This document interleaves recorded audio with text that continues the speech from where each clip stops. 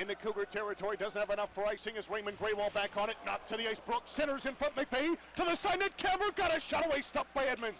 Rebound clear to the line, Shocker a shot, as a penalty coming up to the Prince George Cougars. Sam Rupp will touch up, and then we get a cross check from Macklin and Adam Brooks, and they're gonna drop, and we got a big melee just inside the Prince George line. Brooks is fighting with Zach Godek just inside the line. He's taking left uppercuts. McVeigh is fighting with Roll up in the right circle. Dimitri Sinitsyn is tying up, and now Dawson McCauley is calling for Ty Edmonds. And they're gonna go, I think. No, referee! He's gonna break it up. Second time this year, a goalie fight negated for the Regina Pats.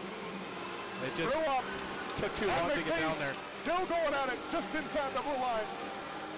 They're tied up, Shocker. Having words with Macklin. McVeigh and Ruoff still tied up, no one throwing punches as of yet. The linesman standing close to that one. McVeigh throws a right, that just misses. And a line ball that came close to being a goaltender fight. Dawson McCauley wanted to. I wanted him to. Well, Ty Edmonds took a little convincing. I don't know if he actually saw McCauley giving him the signal. And then when he did, he started to come out and just took a little too long. Usually when they make it to the goalie fight, they both book it down. So